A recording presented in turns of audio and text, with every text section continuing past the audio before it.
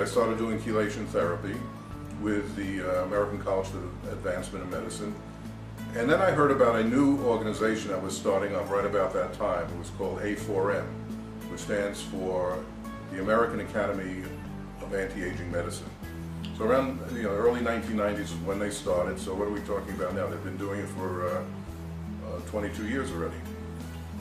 And so actually I was doing it before they even started that organization. But that organization was actually bigger than ACAM, because now they were throughout the world. They have seminars in many countries around the world all year long.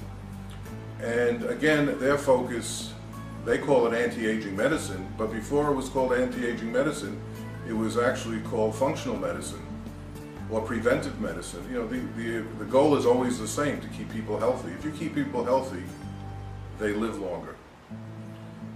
And anti-aging medicine started off though, and their approach was not chelation therapy though. Their approach was using hormone replacement therapy, bioidentical hormones for men and women, human growth hormone, thyroid hormones. You know, in other words, what they're saying is that the real cause of aging is a decline in hormone production, and that's true. As we get older, all of us see a decline in hormone production, and that is responsible for many of the symptoms we experience as we get older. What are those symptoms?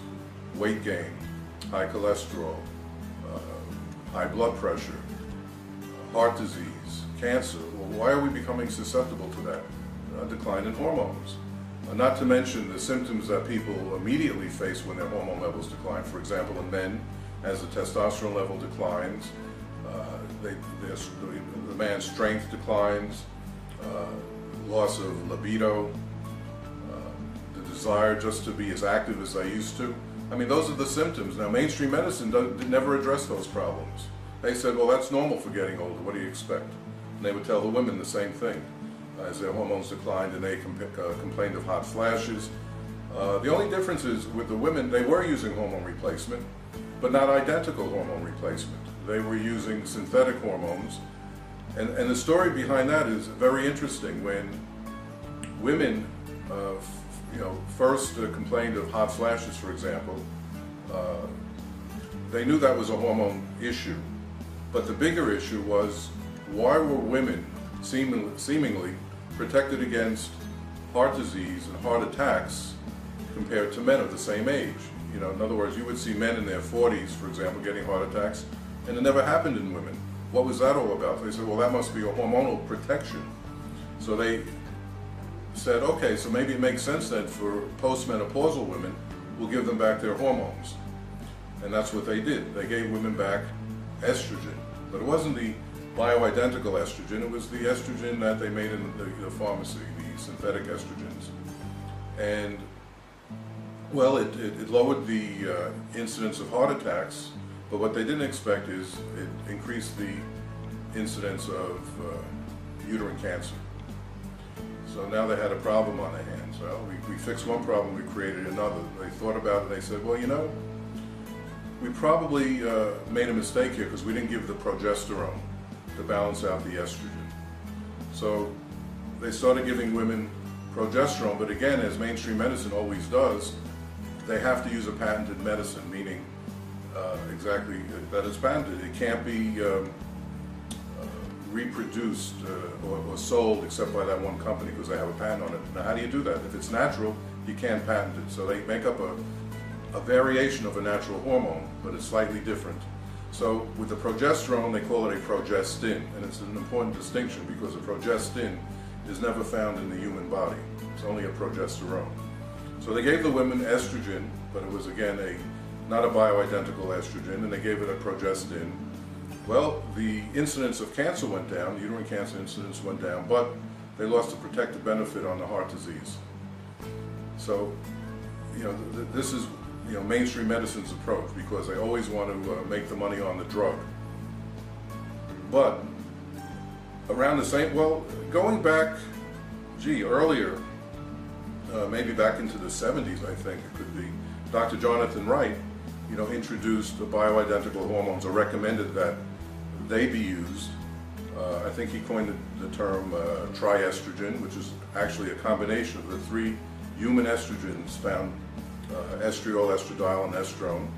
And he combined them with progesterone and testosterone and gave it to women with good results without any side effects, because again, you're giving the women what's natural to their bodies, not something that's totally unnatural, and you're giving it to them in a balanced form. In other words, you're not creating estrogen dominance like mainstream medicine did when they don't give progesterone. They'll tell women with hysterectomies, meaning they've lost their uterus, you don't need progesterone because you don't have a uterus.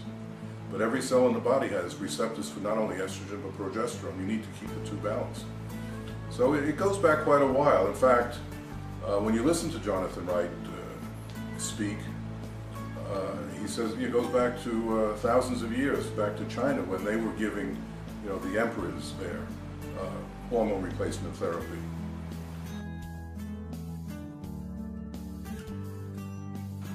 Well, estrogen, testosterone, progesterone are not the only hormones we have to be concerned about. Thyroid hormone deficiency is very common, except it's not recognized as often as it should be. A great book out there by Dr. Broda Barnes, MD, called Hypothyroidism, the Unsuspected Illness, explains it in great detail why it's so important to pay attention to your thyroid.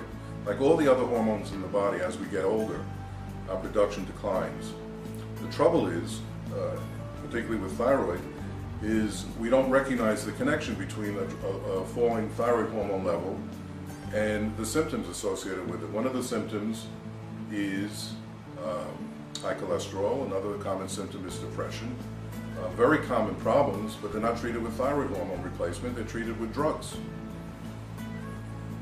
So patients would come to me with a whole array of symptoms, from fatigue, muscle pain, insomnia, cold intolerance, and you do all the tests on them, and all the tests are normal. So the typical approach would be to give them Prozac or some other antidepressant, saying, well, there's nothing wrong with you, just take this drug, it'll make you feel better. But if you investigate a little bit more, you realize that, and you look at historically how thyroid disease was treated, you realize that they're really experiencing thyroid problems.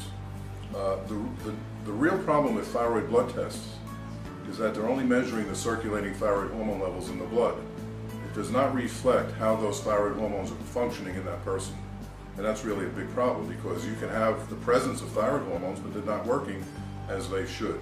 There are a lot of reasons for that. One of the reasons is the lack of iodine in everybody. Iodine is the essential nutrient required to make thyroid hormone levels. But we are exposed to far higher levels of chlorine, bromine, and fluorine, or fluoride, than we are iodine. And those elements displace any iodine that might be in the body. So I think what's happening is the body is making these thyroid hormones incorporating the wrong nutrient and not the iodine. So the hormones measure up on a blood test, but they don't function as they should. So people can have levels in the normal range, but still have the symptoms of hypothyroidism. So it's really a big problem. How do you know that you're treating a patient correctly? I mean, at the end of the day, I think that's the question that needs to be answered. If the patient gets better, you know you're doing a good job.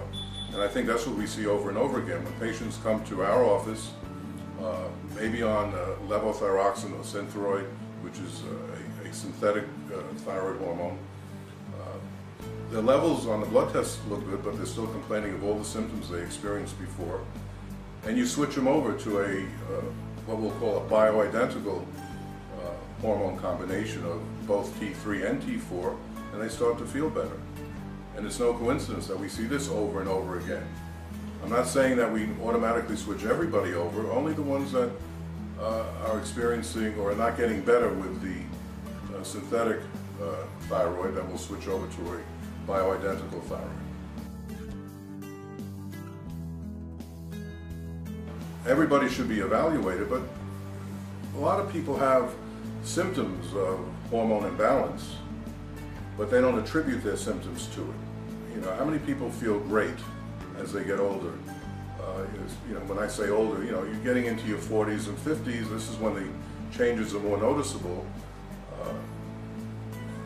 Some people do feel great and they don't notice anything, but if you're noticing symptoms, more likely than not, it's related to a decline in thyroid and sex hormones.